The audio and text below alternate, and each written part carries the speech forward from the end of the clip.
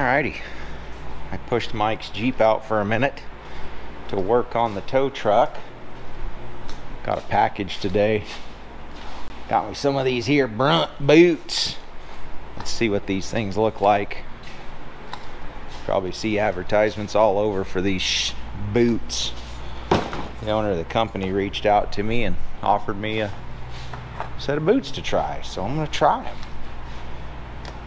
See what they look like.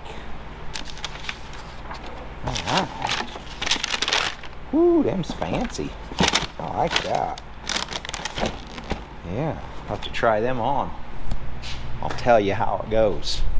Seems like a pretty awesome company. So we got our trail ready hydraulic ram. Put a tab on the front end right there, and I'm waiting on a heim joint. Weld that in right there, and then I got hydraulic lines made already. And that takes care of that. Still working on the doubler, so I'll show you what I got going on under here. So this 205 transfer case has a pretty big spacer adapter on it. That's this piece right here to here. This is what they call the early style long overdrive, and I have a short overdrive out of a late model that I'm going to switch that out with. And I'm thinking, if Paul gave me the right measurements, my cousin Paul gave me some measurements off one he has in his tow truck, and it looks like it's going to be within about 3/8 of an inch. Might be a little bit shorter, so what I'll do is shorten the front drive shaft. I either need to shorten the front or shorten the rear anyway, because they're a little bit tight. The front one would probably survive, but if it moves forward, I'll shorten the rear. But anyway, the difference in the overdrives is the early overdrive has a governor in it, which is a weight, and when I take it apart I can show you what I'm talking about. That's what makes it shift. The governor creates a pressure back to the valve body, tells it when to shift. So it's measuring the wheel speed off the shaft. The new overdrives are electronic, so what I'm going to do to delete all of that is I'm going to go full manual valve body like I did in my boat, and hopefully I can get that valve body to work. I'll probably maybe go down and see the guys at Tier 1 again and have them build me a valve body. That way I ain't got a horse with it. They can run it on their dyno and it'll be correct. Yeah, transmission woes. Drive shafts out of it. Transmission out of it. It's a mess over here. Something you want to do with these diesels, all the Dodge diesels, up until like 99, I believe, somewhere in there. This front planetary is aluminum, and this one just happened to be 4-pinion because it's an early transmission. But you replace that with a 5, and they make a 6 now. I don't know that it's any better, but you definitely want to do a 5 steel, because otherwise you get this, it rips the splines out of the inside. Here's a look at my overdrive unit. You see how this is about 4 3/8 shorter, and then there's an adapter on the transfer case that's 4 inches. Well, you lose all of that, and the doubler is like 8.5 inches, so it's within like a 1/16 or an 1/8 of an inch of being the same. We're going to upgrade this band in the transmission if we can, and put the newer style in it. I got a new front band. We're going to go through all the clutches, make sure everything's good. We're going to stack the overdrive like I did in the boat with the extra clutches. But yeah, I've got transmissions apart all over the place. This is a gas transmission I junked out just for the overdrive unit. And a lot of the internals are the same on the gas transmissions. They just do lighter planetaries and stuff like that, and a few less clutch discs. So we'll get this cleaned up and start putting it back together. Well, it's about 8 o'clock now, and it's been a heck of a day, but transmission is back in. Shed some light on that. I didn't put the overdrive unit on yet because I'm gonna mate it up to the doubler and make sure I got good spline contact. But yeah, Just refreshing the transmission and converted it to a full manual valve body, and installed extra heavy clutch packs, and obviously the planetary upgrade. The overdrive was a massive upgrade too. So on the overdrive, these early trucks, on the early overdrives, the first gens have straight cut gears. They're 5-pinion planetary, but they're straight cut gears. So what I did was I put 5-pinion helical cut gears. They run a little quieter, and there's actually, believe it or not, with the helical cut, your tooth is crossways, so it's actually a little wider gear. It actually makes more contact. So I also put in the TCS 4140 chrome ollie output shaft, because that is my weak link right there. That is a spindly little 23 spline output shaft. But with the chrome ollie one, they said they've never broke one. They've never had one come back anyway, so I'm hoping that I ain't the first one to break one. Otherwise, we've got to build the doubler still. It should be here later on in the week. Probably going to take a trip to Dan's Auto Salvage tomorrow and see if I can find an input shaft for the Chevy doubler, 23 spline. So I'll share some of that tomorrow.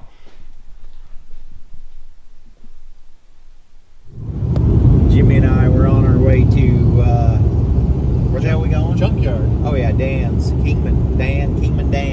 Yes, sir. We're driving the Jetta. It's my $1,000 Jetta. We're gonna make this into a pickup. It's a diesel, stick shift, of course. Yeah, it's getting 47 miles to the gallon. I'm gonna try to get it up over 60. So stay tuned for some of that. But yeah, we're gonna cut the back of this thing off and use a Smith Ute kit. Mark Smith makes a kit to turn this into a pickup, so we're going to do that down the road. Stay tuned. Okay, we just pulled up here at Dan's Auto Salvage. Check this place out. It's hard to see, but there's a bus up on top of the roof. And there's this guy sitting here. And he just looks like an old guy from town that's just hanging out. But this right here is Dan Sr. Dan, say hi to the world. Hi, world. How many years young are you today? 83. 83 years young. And he just finished what he said was his last trip across the country, delivering rust-free Arizona trucks. Where'd you take them? Iowa? Ohio. Ohio. Takes them to Ohio so that people can put rust-free bodies on their trucks. Well, good to see you, Dan. I'm gonna go find Dan Jr. and we're gonna go find some parts. Okay, I hope you find some. Hey, you got a lot of good stuff here, so let's go check this place out. Yeah, all I gotta do is look, probably. Yeah. Do I need to get a jack too, babe, or no? Well, this is on an This is Joey. Joey is the third generation of Dan's Auto Salvage. But yeah, check this hoopty out. It's got a little bit of dash left in it. 12 valve, hot rod. Straight out. There's the crusher we moved during COVID times. Boy, that was a good time. And then Dan, he's out here playing on the biggest forklift I've ever seen. Look at that thing. It's under here, huh? Keep the water out of it. Well, yeah, okay. So what we're looking for might be underneath of this. I love it.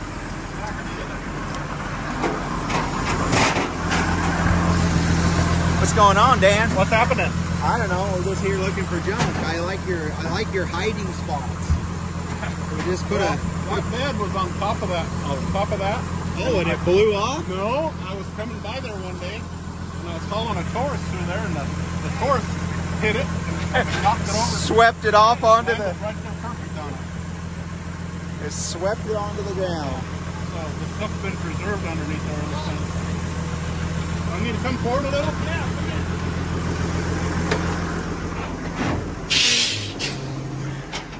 Things are getting western.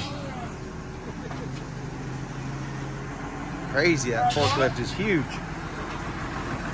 Pettibone Mercury.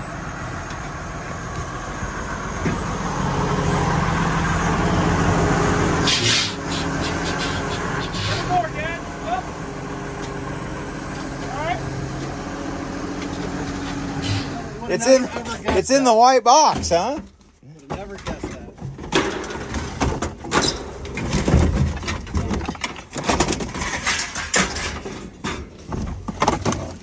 Out of all of the acreage here, it's in this white box. Okay. Is there going to be a rattlesnake in there? Maybe. You're gonna like it. You need help?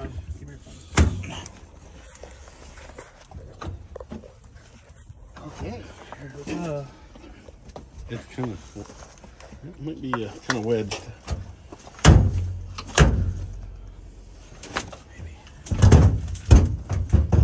I got it. Come. There we go. That side's still latched or something. There you go. Oh.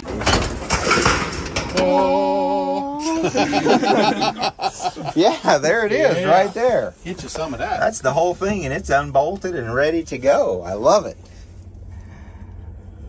It looks like maybe you were building something, Dan. This is all the leftover shit from when I did my doubler on my. Okay, on my so pickup. there's a whole 205 transfer case. Yep. Oh, that's a round pattern too. That's a, what is that? That's a Ford driver's side drop, right? Look at the tag on it. I think it's a. You tell them to read the directions. New process, 1978. I can't remember. Yeah, I think that's driver's side drop Ford, but yeah, that's the piece we need right there. Oh, I know why. Because I robbed some parts out of that to make mine have 32 spline output shafts. Okay. In my Chevy 205. Right. So I robbed some parts out of that to put the bigger, stronger yokes on it. So what he's talking about is these yokes right here normally are, what are they? 27 spline. They're a lot smaller. So the Dodge diesel and some of the old Fords, they have a larger spline output and it's a lot heavier duty. So you rob the older transfer cases. Output shaft, yeah. And then you get the heavy output. So yeah, that's pretty cool. We'll dig this thing out of here and load it up. I don't know. This thing's weigh as much as a Chevy. A small Chevy. And the reason there's an extra one of them is because that one looked a little pitted and funky inside. Just a little bit. And Mostly what I need is this, because I've got another one of these that's cherry. But heck yeah, we can put the bed back on that. Pick that up with the truck. Nice. Thanks, Jimmy. Hey, no problem. Look at all this good stuff. The only thing I got to say back here is watch for rattlesnakes. Watch for rattlesnakes. What I'm looking for here is a shifter for a first gen 4-wheel drive shifter. Yeah, that's not going to have any shifter, and that shifter's been robbed. Look at that leaning tower of power.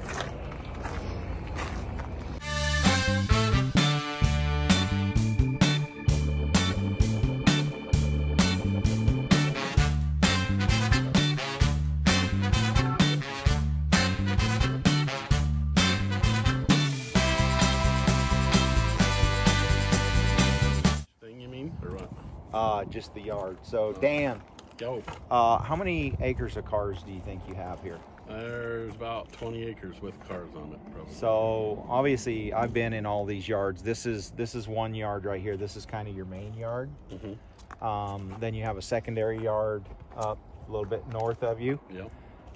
Tell me about this yard across the railroad tracks. Well, it's on a piece of property that we had sold, and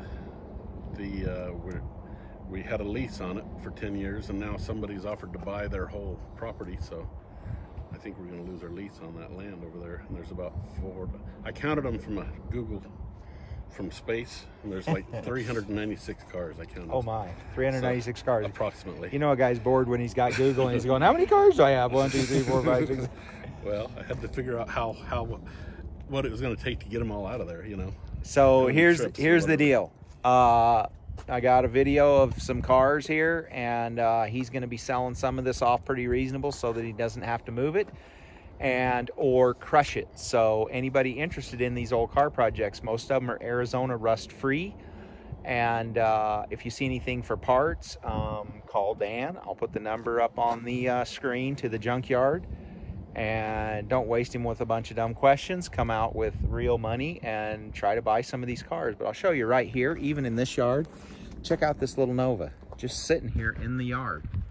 There's a lot of that kind of stuff in the other yard, and it is mostly older stuff, correct? Right. It's all 70s and older. 50, 60, 70.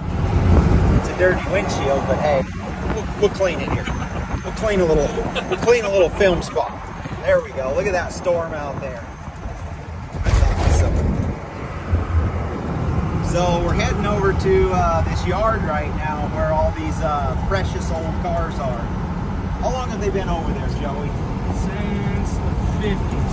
So in the 1950s, this was kind of a wrecking yard. And believe it or not, it was right off of Route 66. So Route 66 runs through the middle of this yard that we were just in. In fact, where we did that last interview with Dan, we were standing literally on the edge of Route 66. So basically this yard up here has become almost landlocked. In fact, it's a guarded yard, but they're losing their lease on it. And they used to own the property, but they sold it. They're gonna have to clean it up. So we'll show you those cars right now.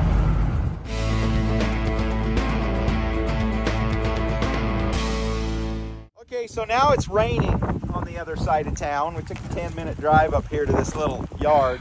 So here's the deal. This stuff's gonna be priced pretty freaking reasonable. These little projects, some of them are parts cars. So if you're looking for specific parts, again, don't waste a lot of time with Dan, but he'll know if he's got this stuff here as he's cleaning this up.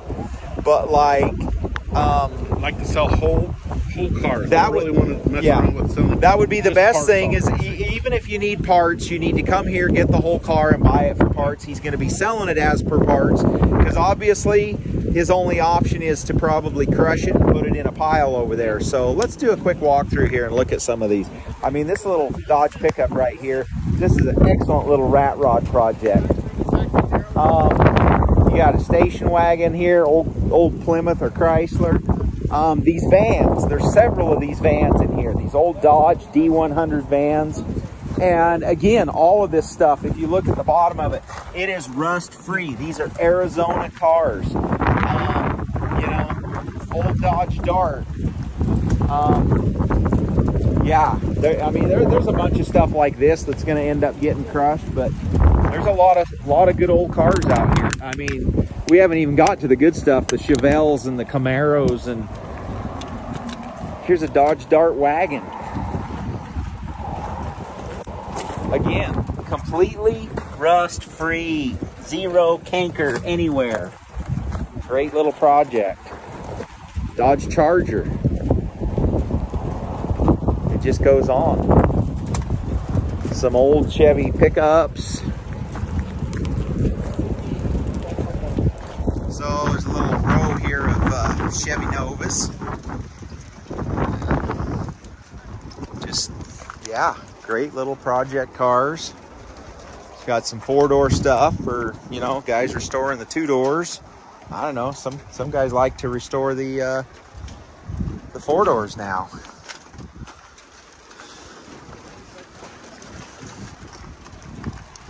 Four-door Cadillac. Several Cadillacs. Anybody needing Cadillac parts? Old Pontiac parts. Mustang parts. Mustang 2s.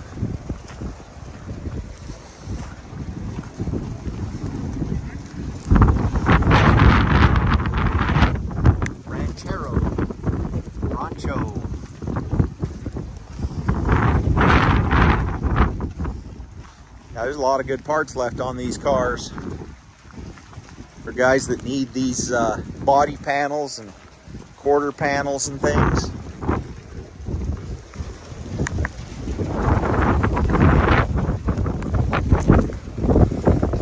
So yeah, you need to hit Dan up. He's gonna have a forklift over here. He'll be able to load you and deal with your whatever you got. Bring money and trailer. Bring money and trailer. I like that. That's almost as good as this here Corvair with a roll bar. Flared out Corvair with a roll bar. Let's check this thing out. I mean, this thing is something special. Corvette? No, it's a Corvair. Another Camaro. Chevy 2 parts. And a Volvo. Of course there's a Volvo. Anybody looking for a old 60s Volvo 4-door? Not a bad old car. It's got a little bit of damage on the hood, but there's no rust in it, and most of the trim is here. Trunk is here, rear window's gone, but yeah, not bad.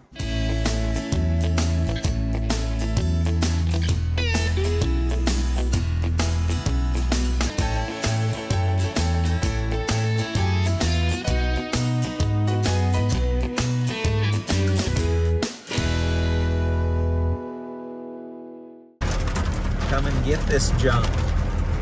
Yeah, these guys call it crusher food, so we need to not let it go to the crusher. There's a lot of good parts here. I mean, there's a whole front clip on a Chevy 2 right there.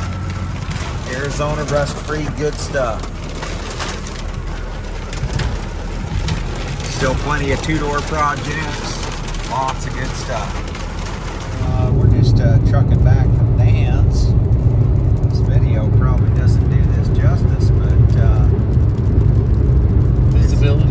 visibility's getting down right here. It's kind of blowing and going. I'm working on this Northwest Fab adapter kit, doubler, 23 spline input here, 2-to-1 here, 2-to-1 here. Transfer case is built. I redid the transmission. Short overdrive. I've got my shifter set up over here. Got to build that, and full manual valve body. I had to notch the cross member here for that doubler. So we're about ready to put this thing in and see how it lines up. Got that hydraulic assist steering going. Yeah, got the ram on there. Works good. Got the hoses. So yeah, looking good. Back on this thing, we're gonna go test drive it here in a minute. I got the transfer case in, a doubler, got the shifter, three levers up there, and I had to shorten the drive shaft a little in the rear.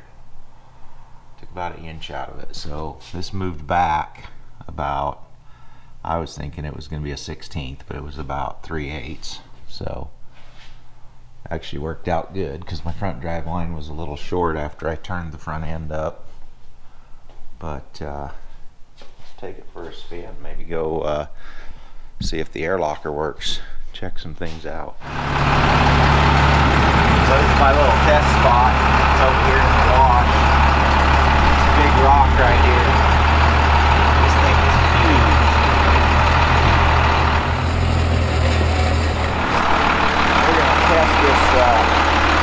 Test this thing, see if it'll climb up on there.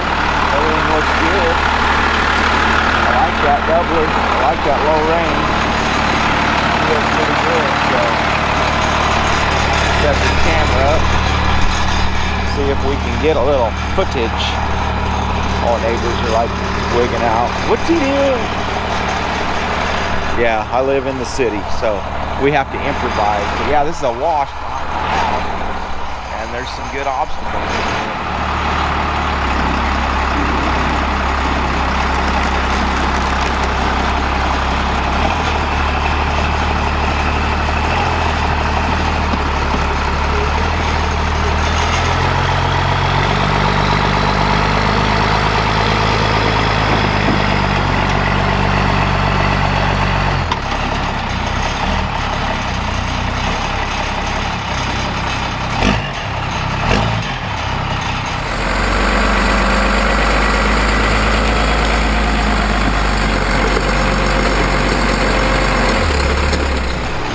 Well, that was no trouble. twists up nicely. Good articulation.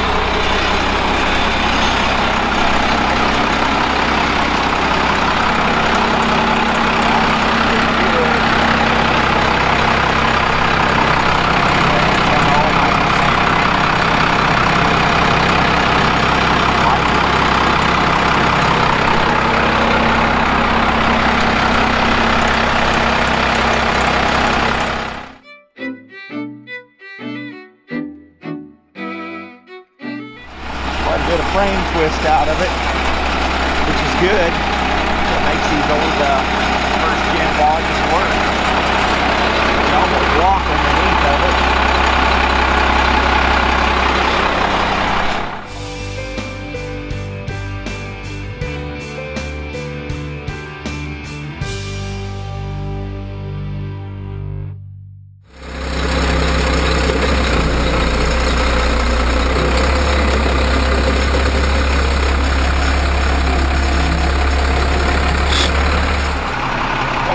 Say, the doublers with all these levers, holy shit, they get confusing. So this is the front, this is the doubler, and this is the rear. And forward is low and back is high. Yeah, it's kind of crazy. So now we're back on the rear, back on the doubler, and in the middle on the front. That is 2-0 drive, high range. Now we're going to get the hub out.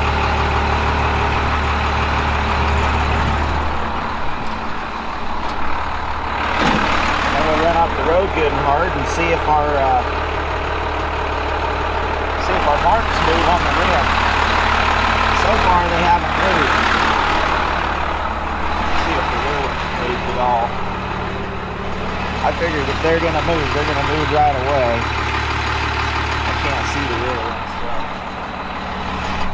I can't see the rear one, so I don't know. Oh yeah, there's that one. Yeah, that left rear looks like it's moved a little bit.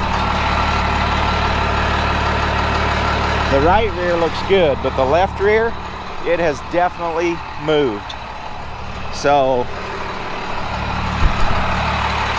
we look at that mark, just the rim has rotated back on it. So the rim rotated back on the left rear. So they will walk a little on the rim. I figured they'd probably walk a little, but I don't know. We'll see what they do at 5 pounds. I like it. I don't know that it's ready for buggy trails, but it's ready for some fun, that's for sure. Thanks for watching.